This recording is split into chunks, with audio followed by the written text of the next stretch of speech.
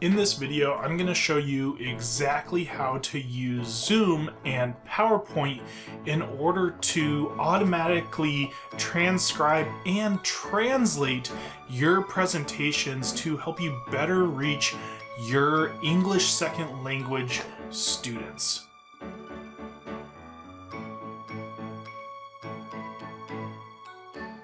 Right now, with so much learning and teaching going on remotely, students are home with families, especially K-12 students, but even some higher ed students are home with families, and parents and siblings and everyone are collaborating and kind of working together to get through this. And so if you are a teacher, particularly a teacher working with K-12 students who might be at home getting help with their parents who may or may not speak English, this video is for you.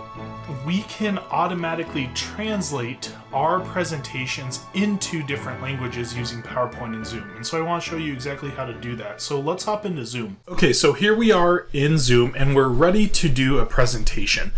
Let's go ahead and go to PowerPoint and make sure our settings are set up correctly first. So here in PowerPoint, on the heading bar, you want to navigate to Slideshow. And it's important to note that this is with Microsoft PowerPoint version 16 and higher, and Microsoft Office 365 are the versions that have this feature. So if you go to your PowerPoint and you don't have it, try to get upgraded to the newest, latest, greatest version, because this will make a difference for you and your students. Once you're here, what you want to do is come over here to Captions and Subtitles. And you want to make sure Always Use Subtitles is clicked. And under Subtitle Settings, you want to make sure that your language is labeled as the spoken language. It defaults to English, United States. And so, but you can change your default language over here.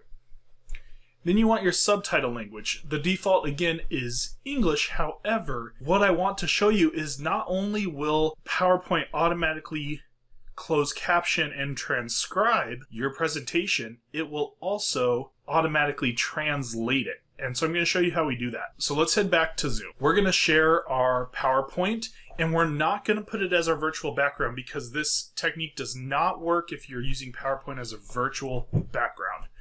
So we're going to go to Share Screen. You're going to choose your PowerPoint, and you're going to share it. So now within here, now that you're here, you're going to actually, and this is important, you have to go into slideshow mode.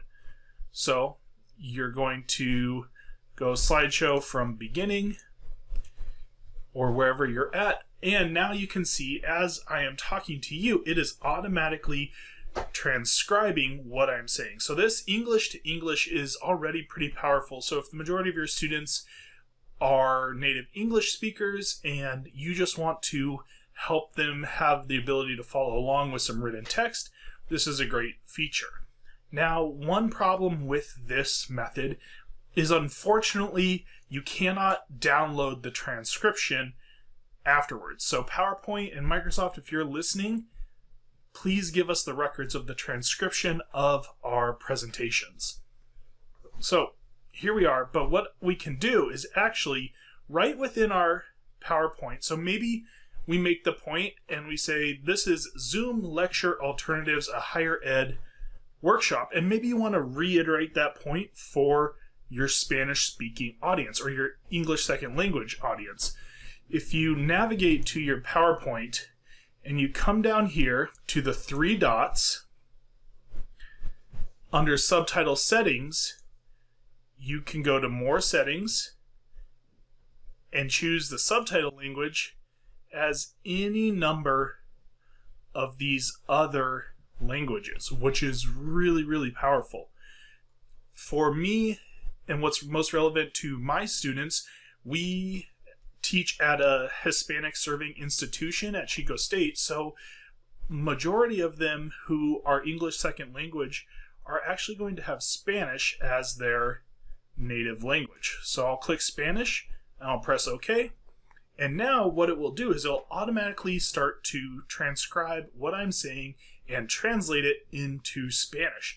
So now if I were teaching students who are at home working with their parents and their parents were trying to help them through my curriculum, or maybe you're trying to get a message to the parents, this will automatically translate for you. So really, really powerful. Or maybe you're working with another type or another setting of students. Here at Chico State, the Hmong group is really large as well. So you can see that we actually have Hmong here. And so I can press OK, and it will start translating it from English into Hmong. And the possibilities here are really profound. So I really encourage you to use this to your benefit and your students' benefit to help better reach your students wherever they're at and whatever language they speak.